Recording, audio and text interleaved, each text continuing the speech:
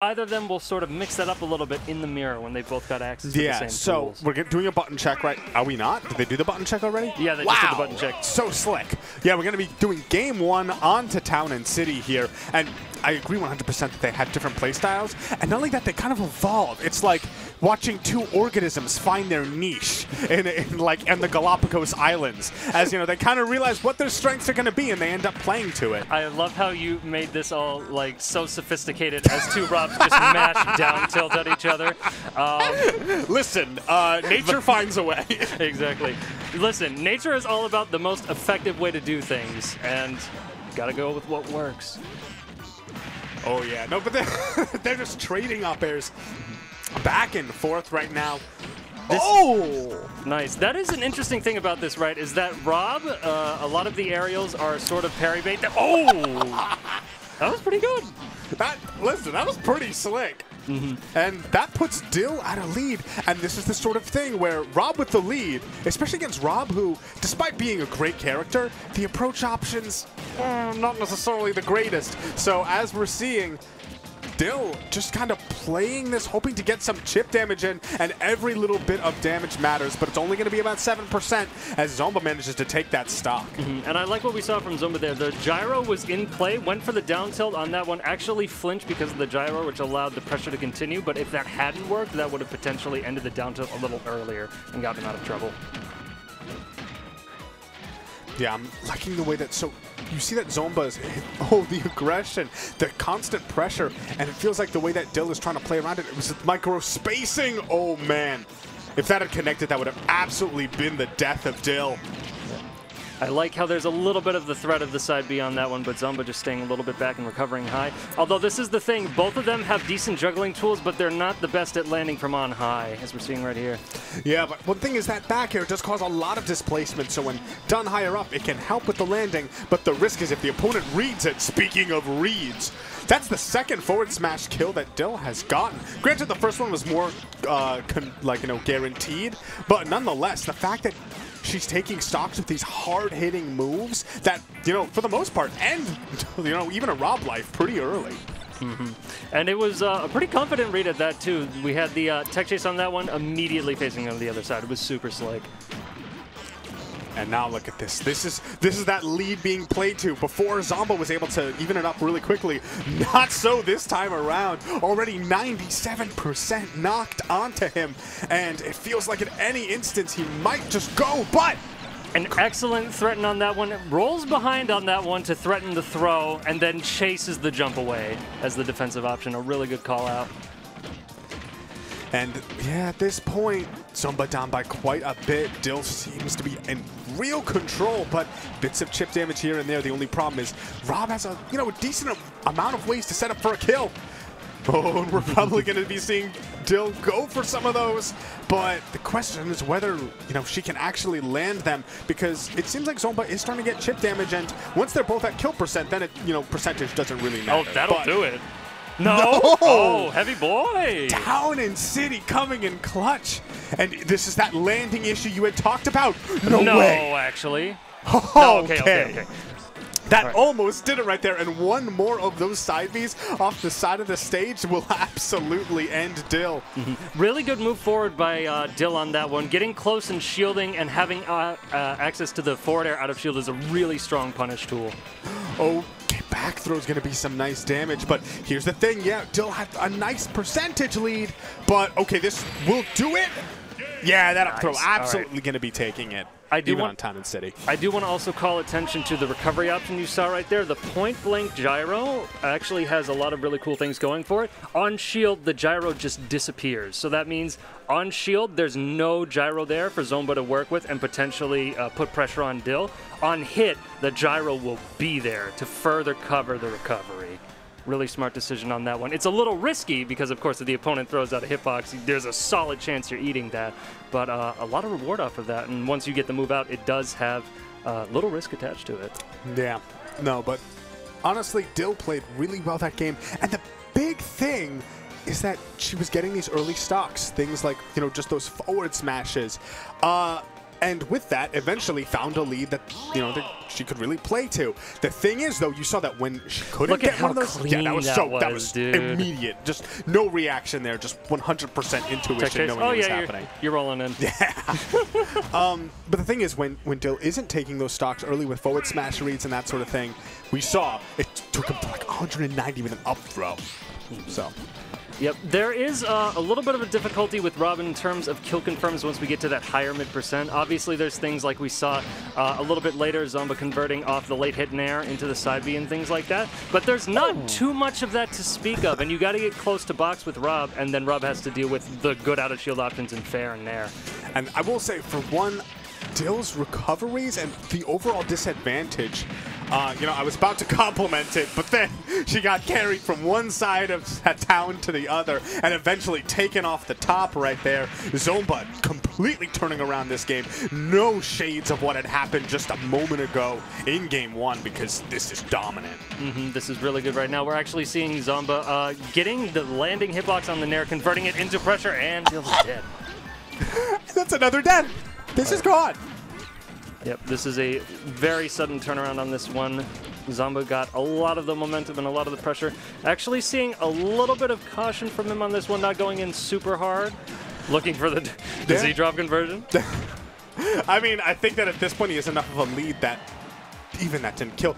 Do you think maybe if she had shifted more to the right? I was just thinking the same thing, yeah. There was a little shift over to the left on that one, perhaps part of hit confirming it since it wasn't confirmed Would into. It have gone the other way if she had gone to the right?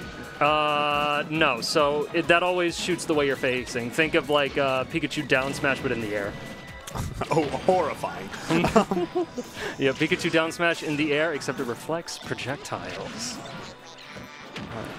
Oof. A little batting around to the neutral on this one. This is the thing, right, is that these forward airs, even though they're quite quick and not super punishable, they are commitments into the other space, and that leaves them open for a counter poke. Especially because we've already seen taking, you know, going into the air in and of itself, a little bit of a risk. Like, see, there it is right there. Yeah.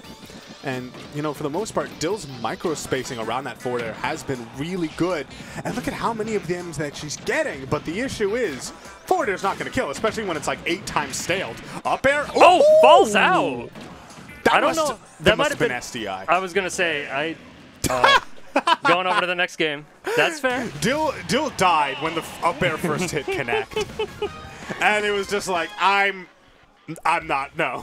Now, this is not those sort of like, I had life breathed back into me. I'm out. Yeah, that was more like you got an extra hour on time before they cut the cord. But I think there is something to be said for that. Obviously, you know, if you get salty and carry that over into another game, that's something. But there is something to be said for conserving mental energy. And in a situation like that where you're 2 stocks down, mathematically you've got a really difficult road to climb at best. But instead of just going into the blast zone, you should just taunt in place like 5 times and force your opponent to run up and smash attack you while you're taunting. Maybe that gives them the satisfaction that you get to whap them in the next game. Well, but in a way, you take control. You know, there's the sort of like, you know, oh, you know, take control of your own destiny by throwing yourself into the blast zone. But then there's also a method, you know, a means of control to just taunt in place and force your opponent to say, you have to kill me taunting here. I fall upon my sword. Well, regardless of where the sword will fall in this game, we're going into Game 3, the last one for both players. This is to knock them down and to move on to, I believe, Winners Semis now? Or is Winners Finals. Winners We're already Finals. in Winners Semis. And I believe the last time these two fought, it was Zomba who was the victor. I don't know if Dill, maybe Devin can help back up here, whether Dill has taken a set from Zomba this season. No post-pandemic sets for Dill, so that would be really big for her if she manages to do it. But look at this already. Zomba starting off pretty dang well. Yeah, but the ball is definitely in her court on this one because the game 1 was quite strong, but then we saw the adaptation from Zomba, so it's all on Dill now to sort of serve that back and come back swinging. Already, I feel like there has been some counter adaptation. The disadvantage not nearly as bad as it was in that game 2. Oh, and grabbing the gyro. Oh, actually those down tilts, the pressure. With the gyro, with the up tilt. That's interesting. Oh! Yeah, that gyro on the way down, knowing that there was that extra pressure. Oh, my God. the commitment, the stock right there. Honestly, that was beautiful, and those are the kind of early kills that Dill can absolutely turn into a massive lead. And we've seen a lot in these past 2 games, Zomba sort of mixing it up, going down to the ground on that one. We haven't seen a chase, especially that high, really, from Dill yet. So repping it now and getting the stock of the trouble in a Game 3, good place to pull it out as any. Oh, and now we're at the point where more and more damage, those forward airs, which weren't killing in Game 2, are now just tacking on solid damage. Zomba with a little bit of stage control here, and the late back air, it's not going to actually be enough to take out Dill. Yeah. That down smash, though, really good option. Dill hadn't really shown that air dodge to ledge, but still ready for it. Zomba managing to get the stock even. Yeah, it was a limited sort of situation to be in. Rocket fuel sort of dwindling on that one, and going high to make it known that, oh, there's a couple of options here, because if Dill had gone low, then she would only have rocket back up. But very difficult situation to be there. There's only so much you can mix up in that scenario. Oh, I love the gyro right there. I thought that was going to be a conversion off the gyro. Some crazy game. All right. Oh, this is before Dill kind of struggled with it, finding a way to actually end the stock. And now, despite the massive lead that Dill had, it's slowly being taken away, as now they're both deep in the red here. Any one of them could die at any instant, you know, with the proper conversion. We're seeing a lot of stage control by Zomba on this one. Dill just hasn't been able to land back to center stage in like 30 seconds or more. Oh, that Nair finally giving it to her, but for how long?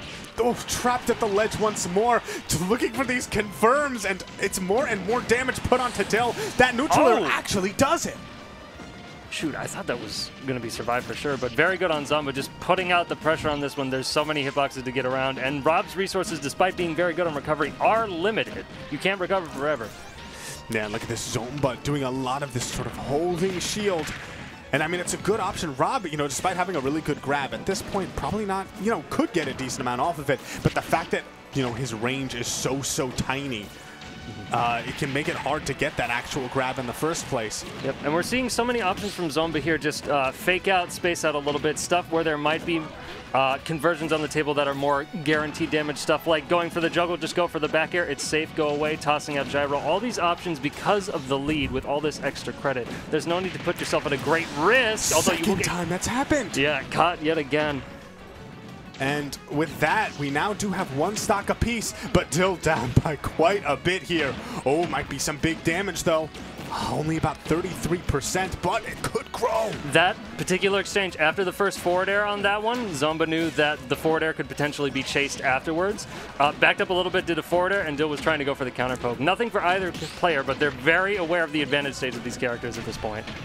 Oh, that up smash, a little bit too hungry, and Dill spaced around it beautifully. That's going to be way off stage. Zomba now forced to recover. We saw earlier this was something he was kind of struggling with, but right now Dill ends up being put at the ledge once more.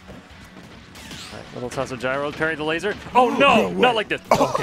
Okay, I don't think there's any actual conversions to kill off of that at that point. But it's still tons of damage, and now both of them deep in the red here. Those neutral air sending so far away. The point at which neutral air will kill will be a massive sort of, you know, crux point. No. Can he tech it? No! That's gonna be the set. Zomba almost getting the comeback done on him. You know, Dill almost managing to do it, but unfortunately for her, just keeping his head in the game, and Zomba eventually scouting out that. This was a beautiful stock, by the way. Yeah, that was a lot of really good damage on that one with the gyro coming in. Oh, he threw the gyro up there too. Did the gyro actually confirm? Can we go back here? I don't know that the gyro confirmed on that one. She definitely chased it up. Yeah, I mean, still catches still using this gyro here. Okay, let's maybe pause it. No, it was a back air. Yeah, back air to move a little bit closer towards center stage, it looks like. I don't know that that would have been a punish on the end lag of the back air, but it was definitely a tough place to be, even if you fall through actually, maybe we can go back and take a look at it even closer, because I'm still half convinced that that gyro might have landed. Because think about it, you know, if you went for a back air, then he would have been right in the gyro zone unless it despawned. Okay, so yeah, so we saw the first back Oh yeah, air. no, the gyro just came down right there. Yeah, so if we look over that, the first back air that came in was before the gyro was tossed, and it looked like Zomba went for a second one. Apparently just not expecting someone to go deep like that for the stock, and Again, Dill pulling it out in game 3 to do it twice, it was very much cemented that Zomba wasn't expecting it. It was like, okay, these first 2 games, this isn't happening. I don't have to worry about this, right?